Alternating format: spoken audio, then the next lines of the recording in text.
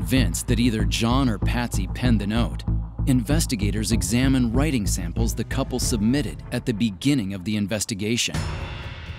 Forensic handwriting expert Cina Wong has also studied the Ramseys' writing samples. The benefit of analyzing a longer note is that you have more handwriting to work with.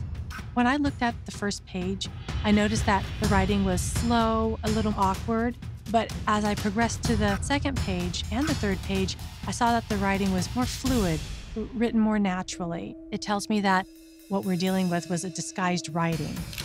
It's difficult to try and hide your natural habits of your handwriting. You can change it for a little bit, for a sentence or a paragraph, but once you go beyond that, your natural handwriting characteristics will come out. After my examination of John Ramsey's handwriting, I was able to rule him out as a ransom note writer. But when she compares Patsy's writing to the ransom note, the similarities are striking.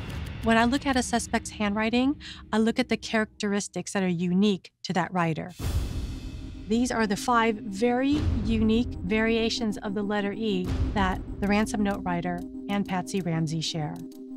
Here, Patsy's C is very distinct because it is compressed, it's pointed on the left side, and you see that it's also similar in the C on the ransom note. That's a Q. That looks like a number 8. How many people write their Qs with the number 8? I don't. Do you? In this case, I found over 200 similarities between Patsy Ramsey's handwriting and the ransom note. So it's highly probable that Patsy Ramsey wrote the ransom note.